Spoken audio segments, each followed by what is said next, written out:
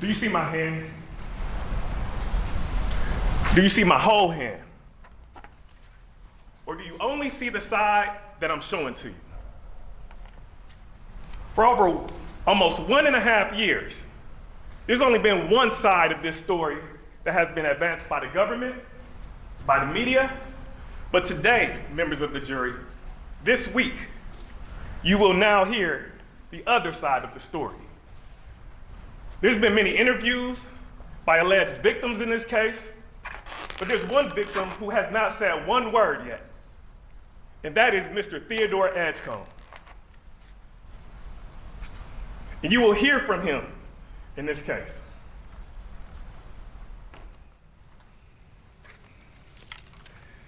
To the prosecutors, to my colleagues on the defense side, to the Clearman family, who our condolences remain, and to the Edgecomb family. Good afternoon, members of the jury.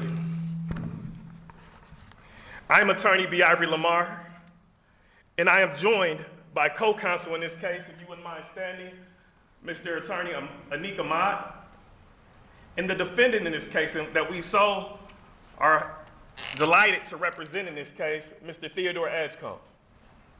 It is our pleasure to represent Mr. Edgecomb in this case. It is an honor and a privilege to give what we call our opening statement.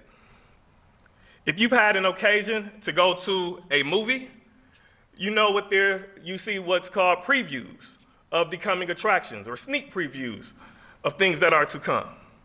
This is supposed to be a guide or a roadmap, if you will, as to what we believe the evidence will show in this case.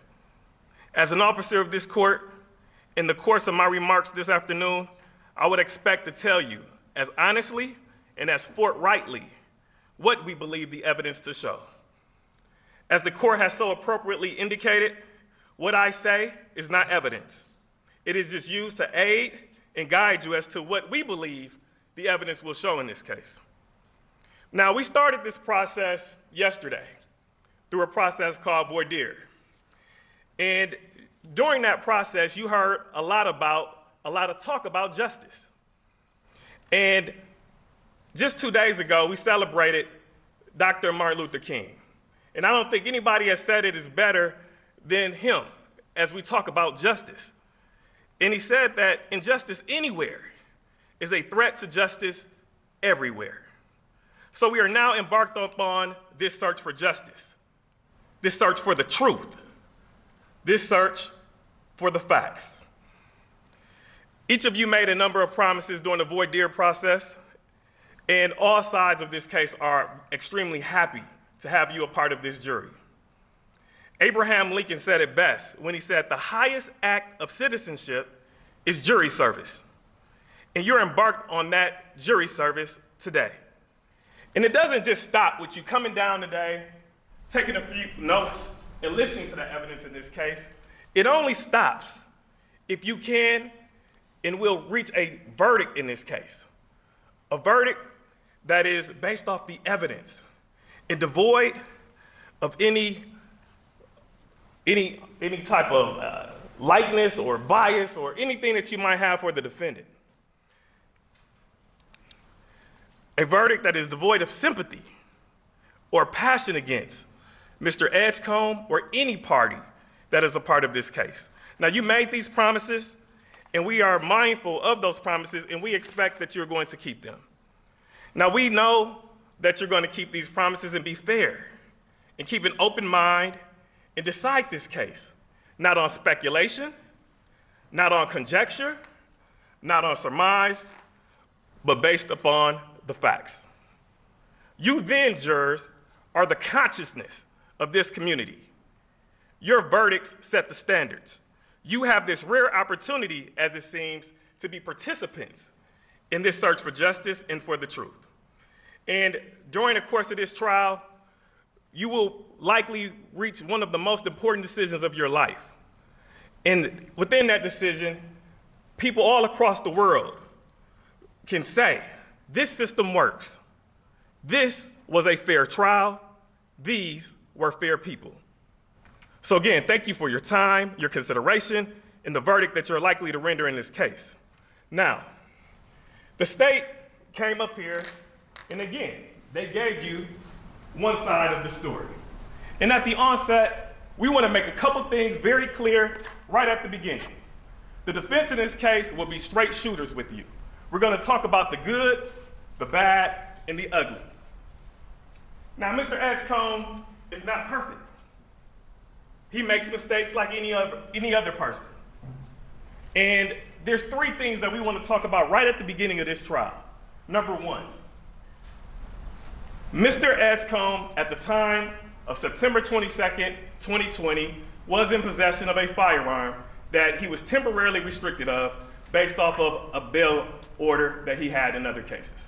We want to go ahead and get that out at the beginning. That's a fact. You will not hear any dispute about that issue. Number two, Mr. Edgecomb, on September 22nd, did in fact punch Mr. Jason Clearman. And that punch was as a result, and you'll learn in the evidence, was a result of racial slurs that came from Jason Clearman. Number three, you will hear evidence, and it will not be a dispute in this case, that Mr. Edgecomb did not turn himself in. We need to squeeze in a quick break. You will not miss a thing. We're going to resume that opening statement by defense counsel as soon as we come back here to Court TV Live.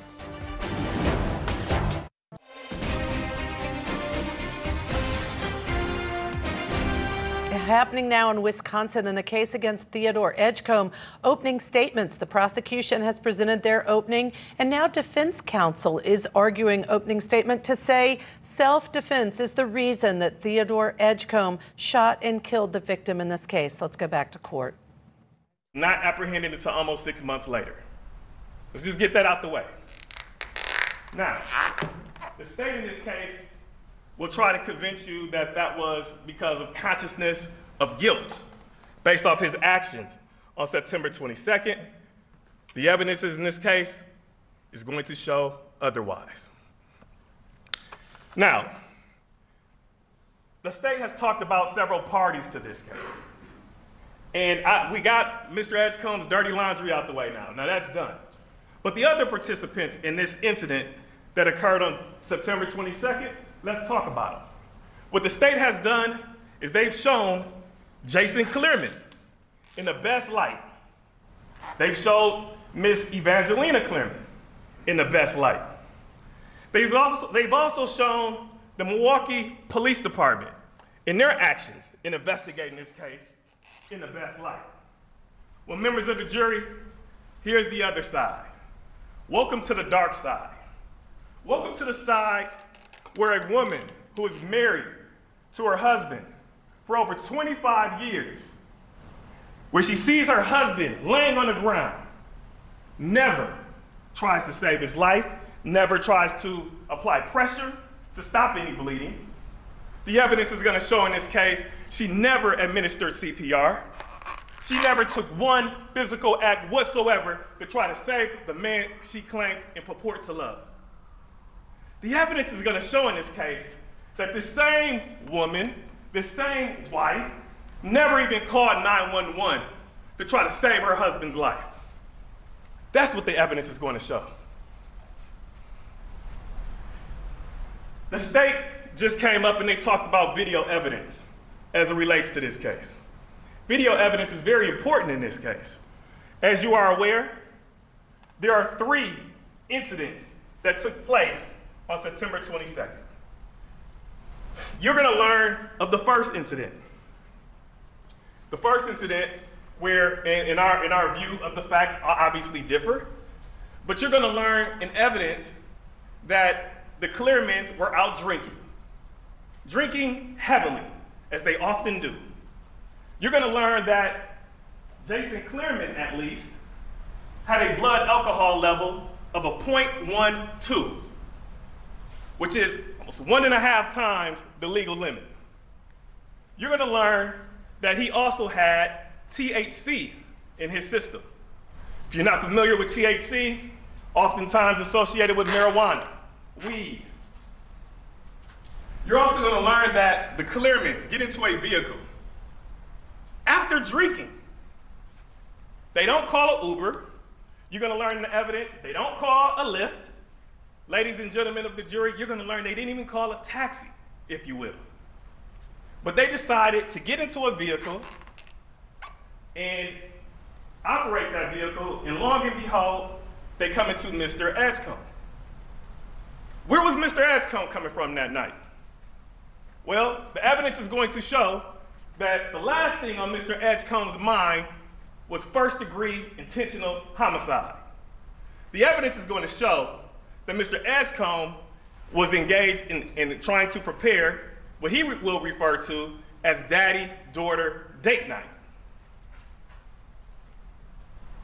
You're going to hear evidence in this case that Mr. Edgecomb has 5 children.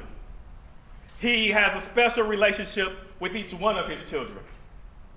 And he has one night that he designates for each one so that they can further their relationship, so they can get closer.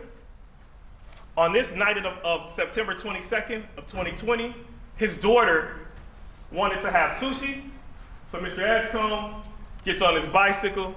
He goes to a place called Dynamite. He places the order for sushi for himself and his daughter. He actually placed that order. He paid for that order. Now this is during, obviously, the beginning of the COVID, and a lot of restaurants and businesses at the time would not allow patrons to come inside the restaurant, so you had to wait outside of the restaurant.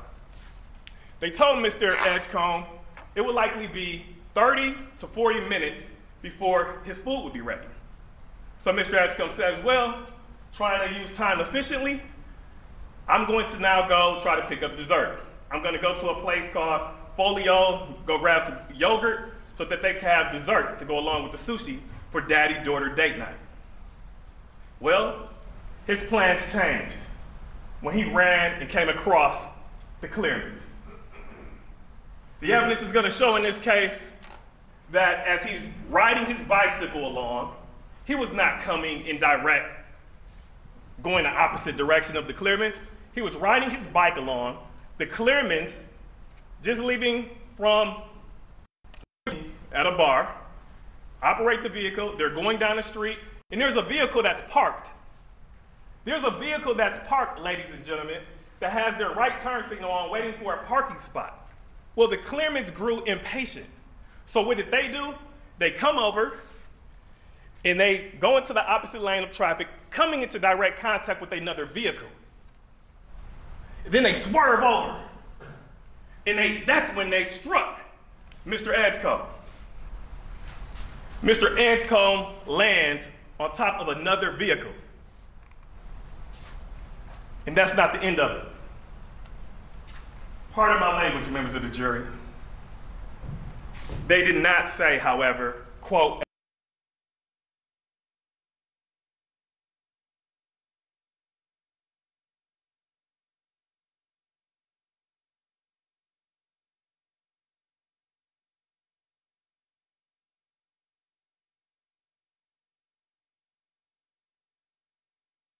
Theodore Edgecomb, you won't miss a thing. When we come back, we'll resume right where we left off here on Court TV Live.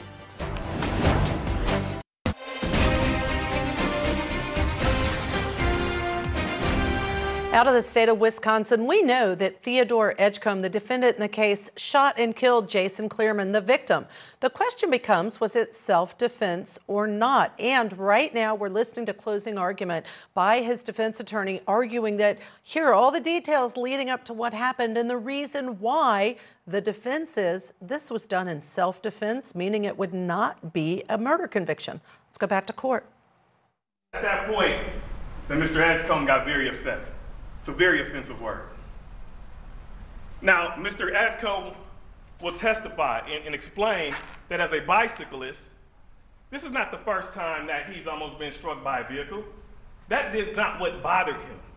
Mr. Edgecomb is going to explain it's the use of that racial slur which set him over the top.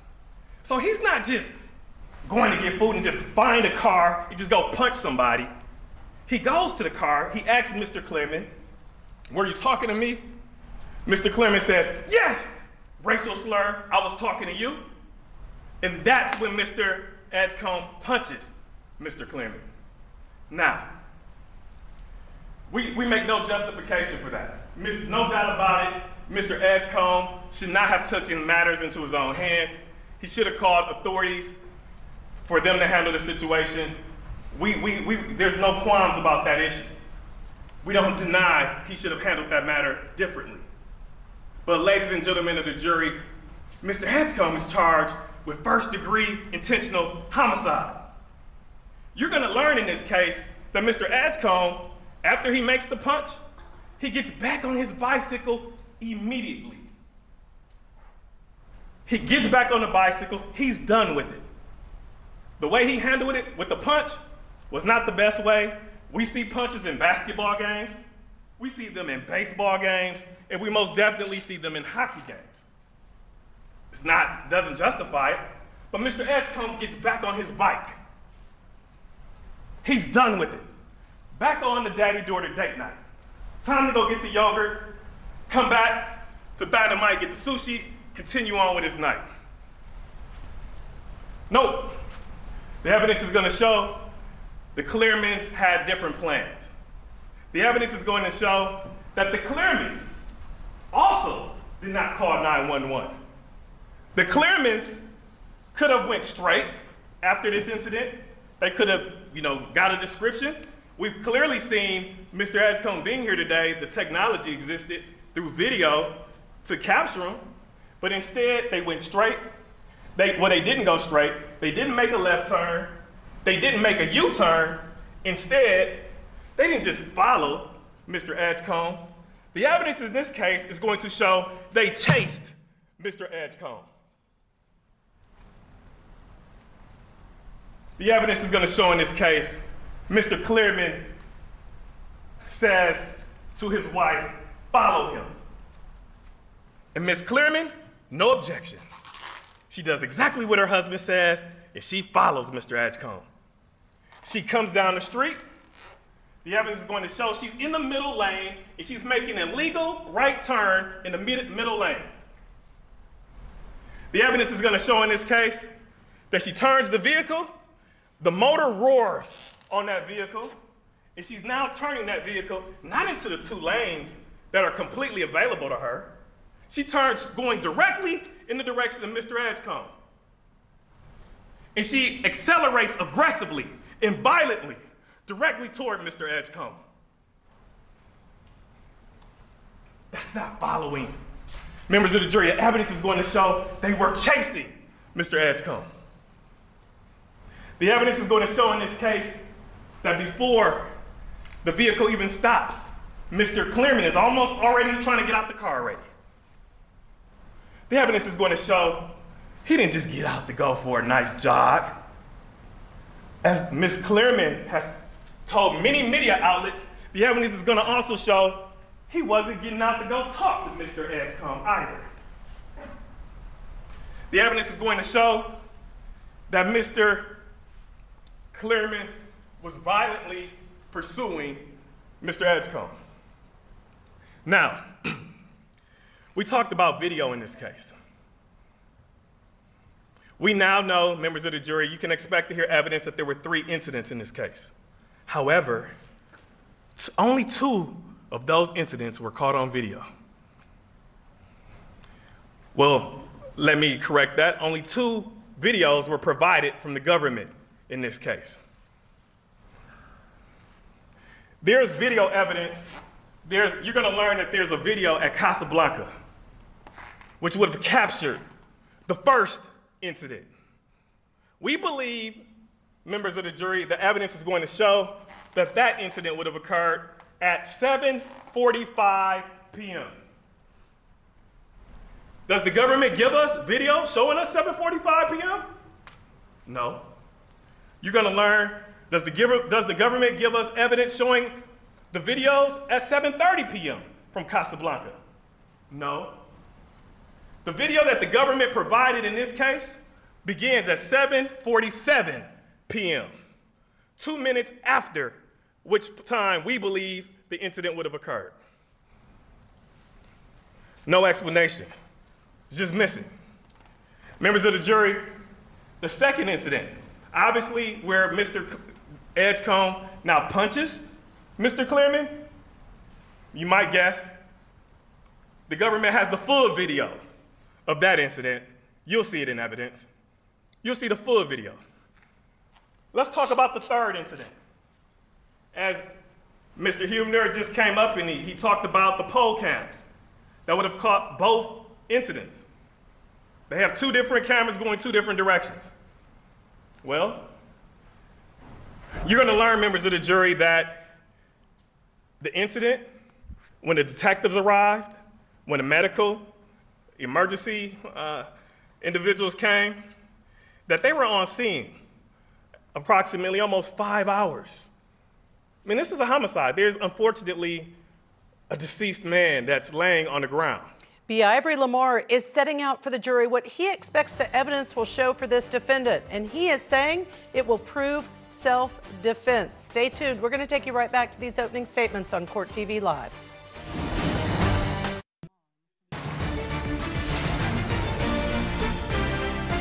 Welcome back to Court TV Live. I'm Ashley Wilcott. Always my honor to be with you. The jury was seated just today in Wisconsin versus Theodore Edgecomb. And now opening statements. The prosecution was fairly brief. We're going to take you back into court where the defense attorney is making his argument that the evidence is going to show in this case that this was an act of self-defense when the road rage incident resulted in the murder and death, at least the alleged murder according to the state, and the death of the victim in this case, Jason Clearman. Let's take you back to those opening arguments. Members of the jury, that out of 5 hours of potential video, you're going to learn the government doesn't give us the 5 hours of video. You're going to learn, members of the jury, that the government doesn't even give us 4 hours of video. Not 3 hours, not 2 hours. Members of the jury, not even 1 hour of that video showing the investigation in this case. You're going to learn, members of the jury, that the government only provided 1 minute and 34 seconds. 1 minute and 34 seconds of video. We're missing the other 5 hours. That's what the evidence is going to show. Now, you might ask, what is the significance of the rest of the video? Well, members of the jury, as we talked about, we've only talked about one side of the story. Well, let's start talking about the other side. The evidence is going to show in this case that immediately after Mr. Edgecomb leaves the scene, within 6 seconds, see, the media has been showing one part of the video of that 1 minute and 34 seconds. The part that has not been released is the other half. And the evidence is going to show in the other half, Ms. Clearman, 6 seconds after Mr. Edgecomb runs off, she gets out the car.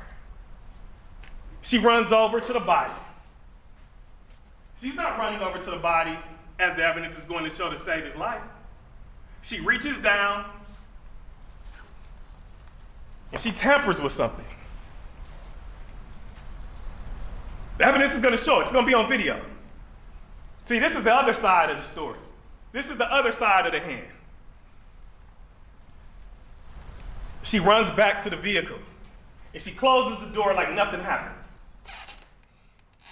Members of the jury, you're going to have to figure out why. Members of the jury, immediately after that, you're going to see a vehicle come into frame. You're going to see a red SUV.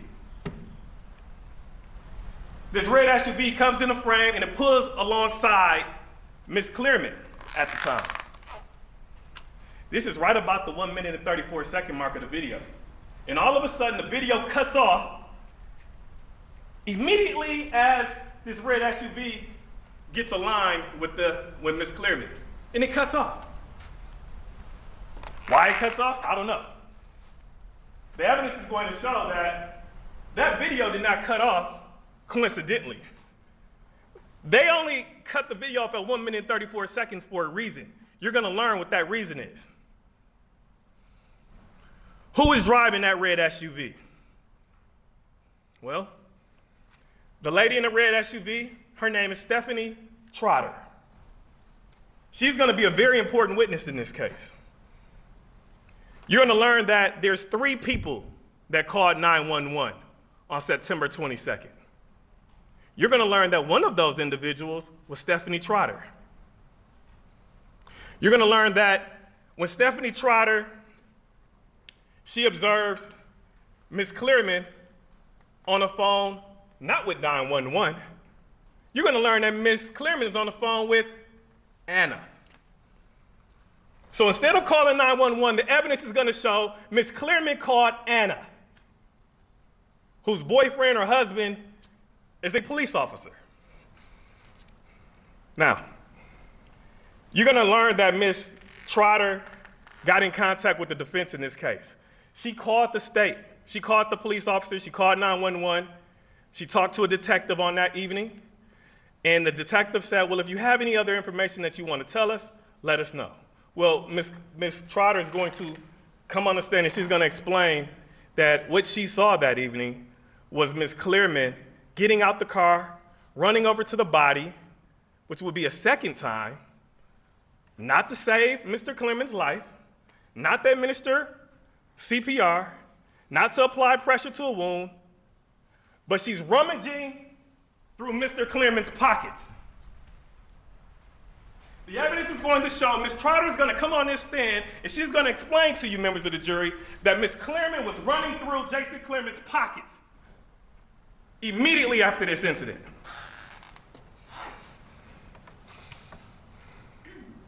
Members of the jury, Stephanie Trotter contacted the Milwaukee Police Department Homicide Unit on the evening of September 22nd of 2020.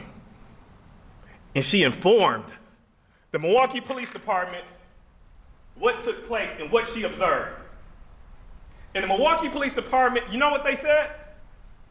Thanks for the information, have a good night. Thanks for the information, have a good night.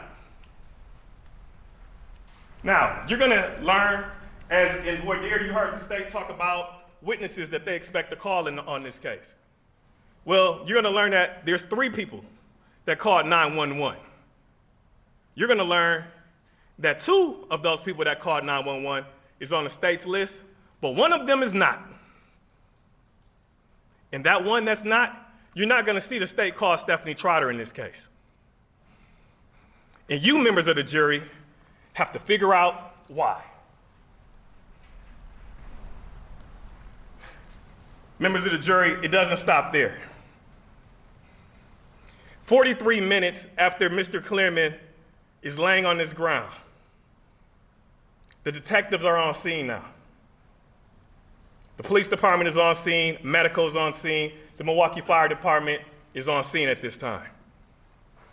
You're gonna learn that there was, a witness, that one of the officers said, you know what, I seen him standing there.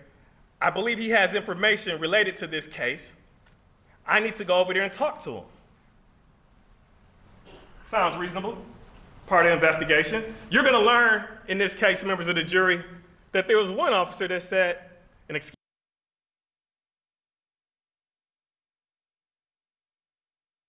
we got the wife, we got one person that called 911, we got enough. And then you're going to learn, members of the jury, the body cam cuts off.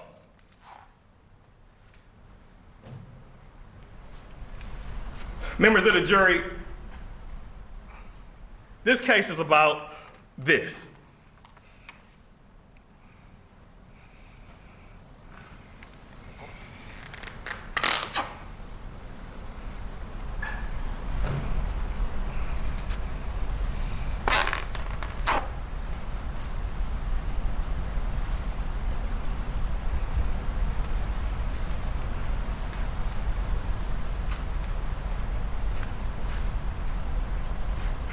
Members of the jury, that was 24 seconds. I know it might seem a little bit awkward. That was 24 seconds. The evidence is going to show in this case a video of Mr. Edgecomb trying to evade the violent, aggression of the Clearmans for 24 seconds. That's just on the video. That's what the video is going to show. That's what this case is about. That's what the case is about. The decision that Mr. Edgecomb made at a particular day, at a particular time, at a particular moment. You're going to learn Mr. Edgecomb describe Mr. Clearman getting out that vehicle. You're going to learn Ms. Clearman yelling out the window as well. You're going to learn him getting out, not just going for a jog, as the state alleges. He wasn't just going for it. You're going to hear in evidence that Mr. Jason Clearman was chasing Mr. Edgecomb, yelling out more racial slurs.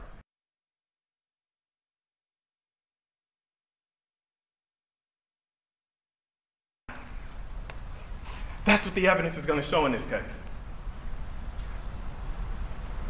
The evidence is going to show from Mr. Edgecomb's standpoint that Mr. Clearman has something in his hand at the time he gets into a boxer's stance. Mr. Edgecomb is going to describe what he was feeling. He's going to describe what he saw in his perception at that very moment. The evidence is going to show that it just wasn't a boxer stance that Jason Clearman got on, but it was a lunge. A lunge that took Mr. Clearman almost 4 feet when Mr. Edgecomb backs up to avoid being tackled by Mr. Clearman. The evidence is going to show, you're going to hear from the medical examiner in this case. And you're going to learn that Mr. Edgecomb the gunshot did not go off in this case 5 feet away. This will be 5 feet, ladies and gentlemen of the jury. You're going to learn Mr. Edgecomb there was no shot that went off at a 5-foot distance. The evidence is going to show from the medical examiner that at most, the gunshot in this case went off at 2 feet. 2 feet. This was the maximum distance. The autopsy report says that it was from 2 feet as the max to several inches. Members of the jury, this is 6 inches. That's what the evidence is going to show. The gunshot goes off at the minimum of several inches. Mr. Edgecomb, when he testifies, he's going to explain to you that the last thing he was thinking about when a gunshot goes off, when he's trying to avoid being tackled by a man that's over 60 pounds heavier than him, was what he's going to do a month from now, or what he's going to do 3 months or 4 months from this very moment, or, as the state talks about the 6 months, this was the last thing he was thinking about what he's going to do 6 months at this point. That's what the evidence is going to show. He was thinking about how he's going to get home to his family at this time. That's what the evidence is going to show.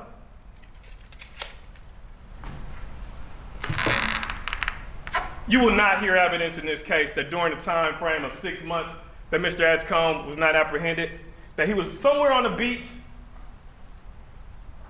drinking mimosas. You're not going to hear that. You're not going to hear that he was having some grand vacation or having a grand time over the course of these 6 months. What you're going to hear is that Mr. Edgecomb was actively seeking legal representation.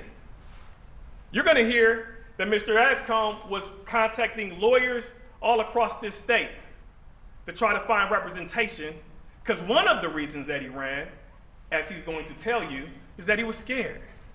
He was scared not only of the police department, who, might I add, labeled him immediately as the Brady Street Killer.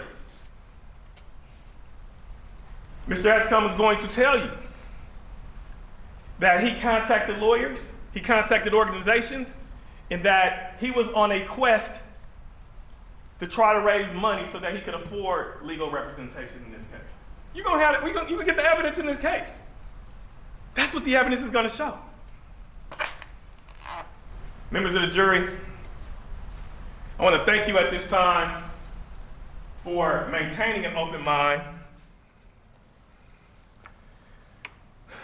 I want to thank you for your attention. I know that this jury pool will take great notes. and that justice could be rendered in this case equally, impartially, and without bias. Thank you.